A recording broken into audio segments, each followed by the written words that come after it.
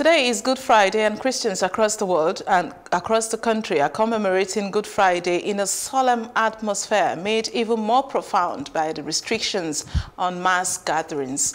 The COVID-19 pandemic has resulted in churches everywhere having to celebrate without the usual crowd of Christians. Though the pandemic has resulted in a lot of restrictions, it also presents a time to reflect and for Christians to renew their relationship with God as they expectedly would join other worshippers via online streaming. Good Friday marks the crucifixion and death of Jesus Christ. It is a day of sorrow and atonement for sins. This will culminate in Easter Sunday to celebrate the resurrection of Christ.